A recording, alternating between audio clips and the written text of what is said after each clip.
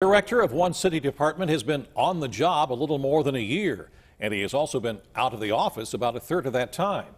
So where has Santiago Garces been, and are his activities benefiting you, the taxpayer? KDKA investigator Andy Sheehan uncovered these absences and goes looking for answers. The idea was to empower our employees. He's a city director and he makes $111,000 a year. But according to absence forms like this one, Santiago Garces has been out of the office and apparently out of town 75 working days in the past 12 months. And that's raising the eyebrows of city council members like Corey O'Connor. You found out that it was 75 days, which is surprising. So I think just what does the city ultimately get?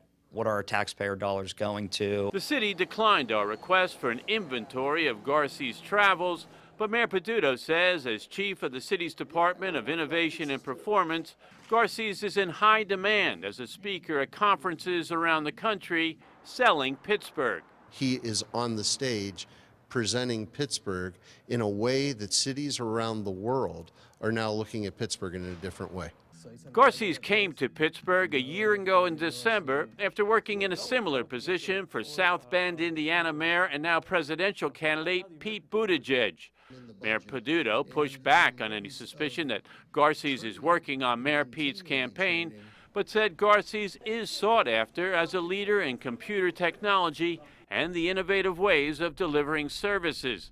And Peduto, who travels quite a bit himself, says like him, Garces is a salesman promoting Pittsburgh and giving the city a competitive advantage in luring high-tech companies here. Pittsburgh is able to leapfrog over those cities, and we're able to see billions of dollars of investment. Still, O'Connor would like specifics.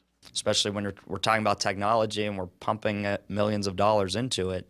We want to make sure that department's running properly. To my knowledge, it is. It's just a little concerning that we're hearing that many days out of a year that somebody's not here.